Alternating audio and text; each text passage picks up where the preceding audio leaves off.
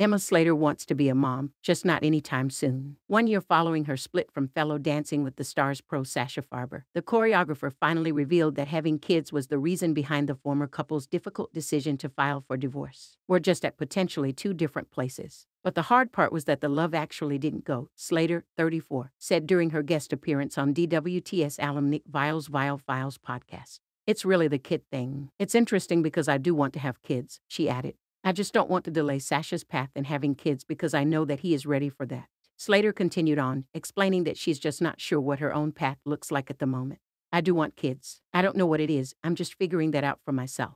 It's not something I take lightly, and I don't want to enter into something that I'm not sure about because I would never do that, she shared. So, that's been the real friction and the real hard part. It had nothing to do with him. He's always been very much himself. It's me that's found it difficult to understand why I'm feeling different.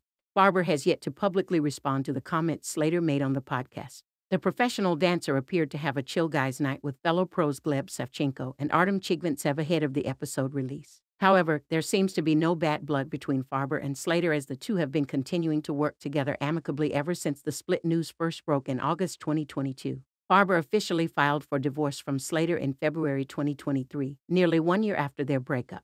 He shared a sweet snap of Slater via his Instagram stories Wednesday to congratulate her on the first episode of her new show, Hollywood After Dark.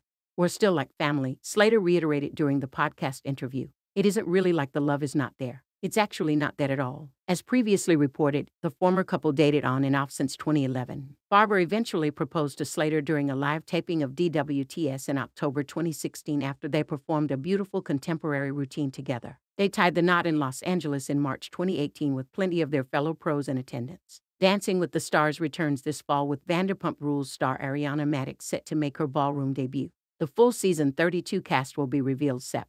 13 on Good Morning America.